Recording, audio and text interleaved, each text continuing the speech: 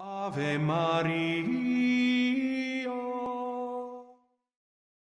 In St. Luke's Gospel, the evangelist tells us about our Lord's visit, or rather his journey through Jericho. And St. Luke tells us, as he drew near to Jericho, a blind man was sitting by the roadside begging. And hearing a multitude going by, he inquired what this meant. They told him, Jesus of Nazareth is passing by. And he cried out, Jesus, Son of David, have mercy on me. And those who were in front rebuked him, telling him to be silent. But he cried out all the more, Son of David, have mercy on me. And Jesus stopped and commanded him to be brought to him. And when he came near, he asked him, What do you want me to do for you? He said, Lord, let me receive my sight. And Jesus said to him, Receive your sight. Your faith has made you whole. And immediately he received his sight and followed him, glorifying God. And all the people, when they saw it, gave praise to God.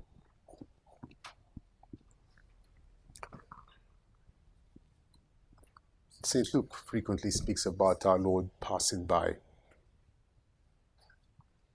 And even today, our Lord passes by, because the moment of grace is transient. It's for a brief moment.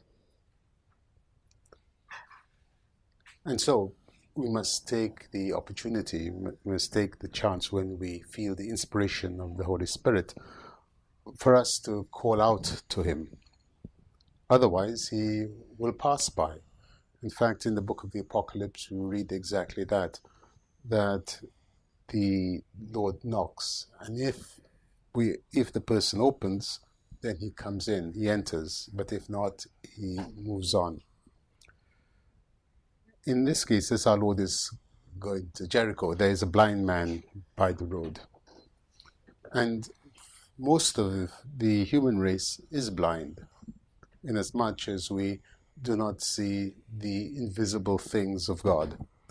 Yet St. Paul tells us that we should, because the invisible things are seen by that which is visible. In other words, from what is created, we can deduce something about the Creator. If we fail to do this, then the Apostle says God abandons us, and then we follow the desires of our hearts. And perhaps this is exactly what is happening in our world, because those who ought to see do not see, and they follow the vain imaginings. So much so that there is a reluctance to defend the Christian faith. On the contrary, the Christian faith is made to be even less than any other faith. And we see that continually happening. And so the Lord himself is blasphemed as a result. As our Lord is passing by, the crowd is following him. And the blind man sitting by the roadside has the tumult, he has the multitude. He asks, what is all of this noise about?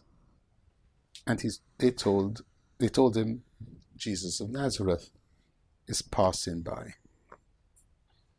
Notice what the crowd themselves say, that he is passing by.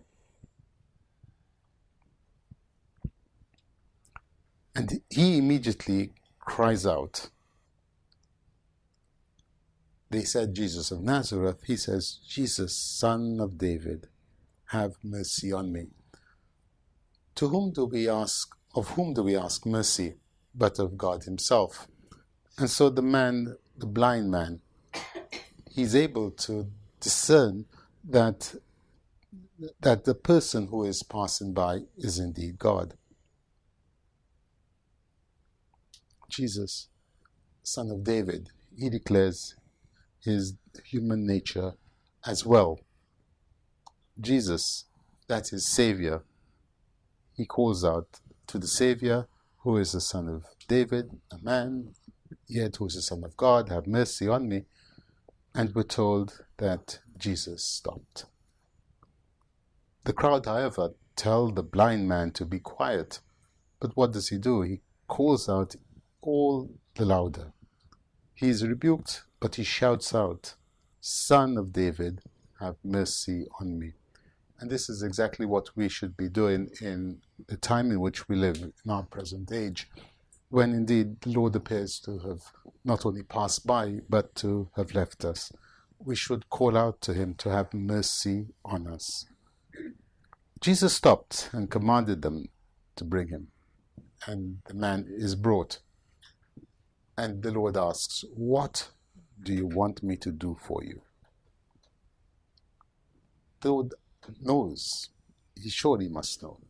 But he wishes the man, one, to confess his need, and secondly, he wants the multitude to know that the man was in need and that he would be healed. This is so strange when we consider the Jewish authorities and their attitude towards our Lord. Our Lord had healed many people, and yet they wished to stone him. The Lord himself asked them, "Why are you stoning me? For what good work are you stoning me?"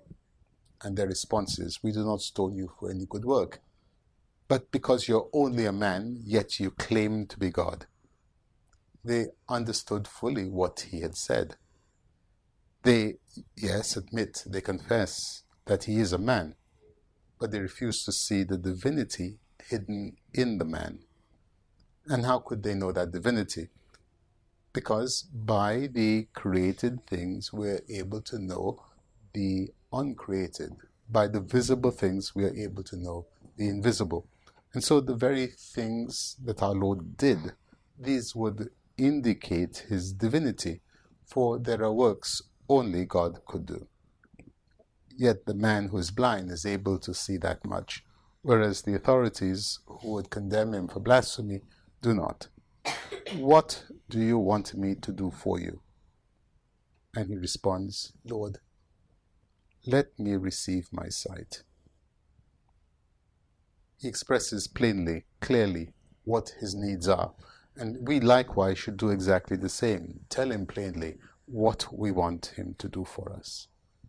And in this age of darkness, we should certainly ask him to be the light for us in this darkness, to be a light for our path, to help us to walk in the daylight in the midst of darkness. "Lord, let me receive my sight."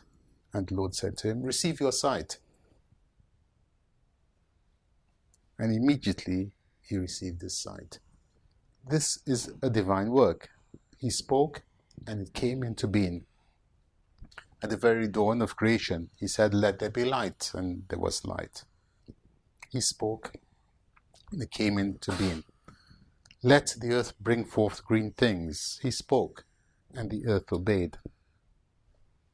"Let the waters bring forth the fish." He spoke and the fish appeared. And so on. Here he speaks once more, "Receive your sight." And sight is given to the man. He's able to see. But our Lord is not content with just giving him his sight. He goes on to affirm something else. Your faith has saved you. For he didn't come just to give us sight for the eyes of the body, but rather he came to give us the sight of the soul, so that we might indeed see the glory of God. So even in this current darkness in which we live, if we ask of him, we will see his light in the darkness with the eyes of our souls. And consequently, our hearts will not be troubled by the uncertainties and the difficulties that surround us this day, and indeed has been with us for the whole year. We're told immediately he received the sight and he followed him. So then we, having seen that the Lord is with us in the darkness, we can certainly follow him, rejoicing and glorifying God. And indeed, when we're told, and all the people, when they saw it, gave praise to God. So when we are firm in our conviction, when we're certain in what we have seen, when we follow and when we give praise to God, so also we will be a light in this current darkness. Let us ask the the Lord Jesus, who is both God and man, who has come into this world as a light that cannot be extinguished, a light which has been placed on the lampstand. Let us ask him to enlighten, especially our leaders. In the name of the Father, the Son, and of the Holy Spirit.